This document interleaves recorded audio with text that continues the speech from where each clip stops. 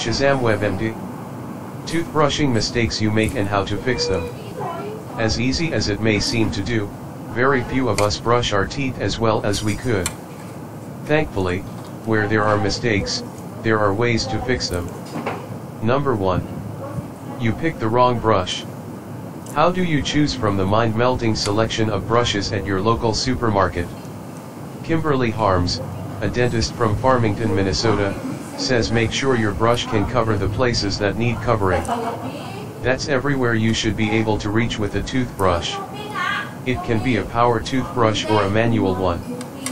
But there is one rule Harms says isn't negotiable.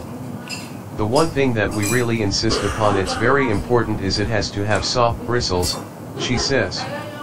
The bristles need to be able to bend, to kind of get right under that gum. The size of the brush's head is important, too, especially if you have a smaller mouth. Brushes also have various sizes of handles and different angles. Some are more flexible than others. But the critical part, dentists agree, is the bristles that remove the bacteria and loosen plaque from your teeth and gums. That plaque can cause gum disease and lead to tooth decay.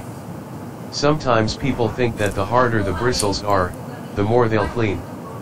But that's not something that's necessarily true, says Maritzela Abayan, a dentist with the Eastman Institute for Oral Health in Rochester, New York. Soft bristles clean very effectively, more than the hard bristles. The hard bristles actually can wear down your tooth structure. Look for the American Dental Association seal of approval on your new brush, too. 2. You go to town on your teeth. When it comes to brushing, harder isn't better. I think one of the biggest issues that people have is that they try to scrub their teeth too hard. They feel like if they really don't go at the teeth, like they're trying to clean the grout in their bathroom tile, that they're not doing the right job, says Matt Messina, a dentist from Fairview Park, OH. Plaque is soft and loose, so you don't have to scrub, Messina says. The best way to fix this is to take away the mental issue of scrub and scrub brush and replace it with the word massage. 3. You rush. You should brush at least twice a day for 2 minutes each time. But you're late for school or work. Or you want to get to bed. Once in a while, you need to cut that brushing short. Don't. We used to suggest, back in the day, we'd talk about using an egg timer or something like that, Messina says. But everybody has this wonderful thing on their body all the time now called a cell phone. If you want to set a timer and set it for 2 minutes, that's great. I see a lot of young people walking around with headphones on, she says. If you can leave your headphones in and put on a song, your average pop song's in the 2 to 3 minute range. So if you brush while you listen to one of your favorite songs, you've probably been in there long enough. 4. You hold on too long. When you find a good toothbrush, it's sometimes hard to give it up. But when you see changes in the bristles when they become discolored, bent, or dirty looking, it's time to chuck the brush. It loses its powers when the bristles become frayed. So change it at least every 3 to 4 months. Also, it's smart not to share your brush with anyone else. And keep it in the open air to keep mold or bacteria from growing on it when it's wet. 5. You go back and forth. It's a common brushing boo-boo going along your teeth, left to right. Again, think massage, not scrub. Start from the gum, and go up and down, in little circular, up and down motions, says Sangeeta Gajendra, a dentist at the Eastman Institute for Oral Health in Rochester, New York. She says if you do it wrong, it won't help you. In fact, you can do damage, she says. 6. You forget the gum line. Bacteria often hang out where your tooth meets your gum. We miss that area a lot. You have about a millimeter of gum tissue where your tooth comes outside your gum. You want to kind of get under there, just about a millimeter, maybe 2 or 3 millimeters, right under the gum, Harms says. So the bristle needs to be able to bend.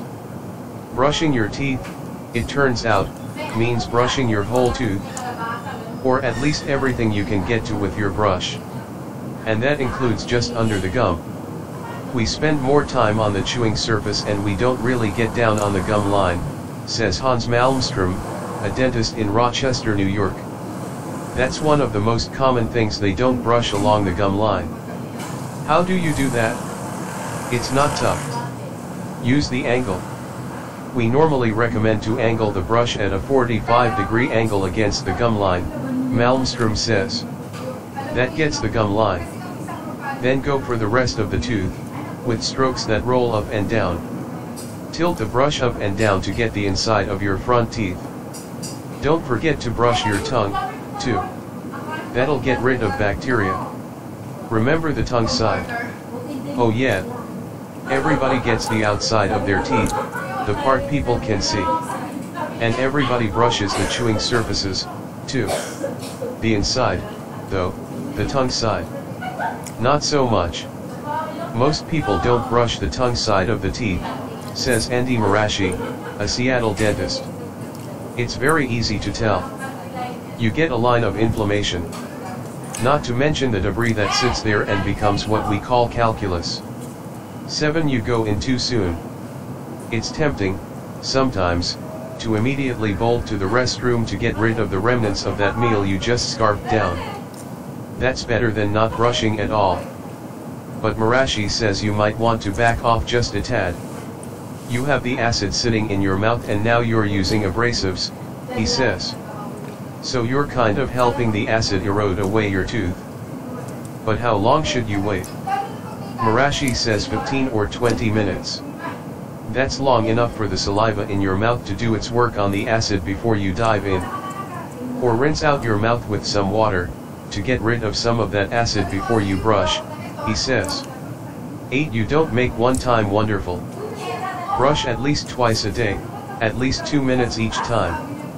Every day. Don't let up. But maybe just as important, Messina says, is to make sure that at least one of those times is exceptional. That's brushing, flossing, mouthwash, the whole bit. As long as we go in and stir up the bacteria once every 24 hours, we can keep them less productive and less dangerous, he says. The other daily stops to get out the spinach between your teeth or to freshen up after that onion sandwich are important, too. But once a day, Messina says, a good thorough brushing, flossing, rinsing does wonders. Credits to WebMD feature reviewed by Alfred D. Wyatt Jr., DMD on December 16.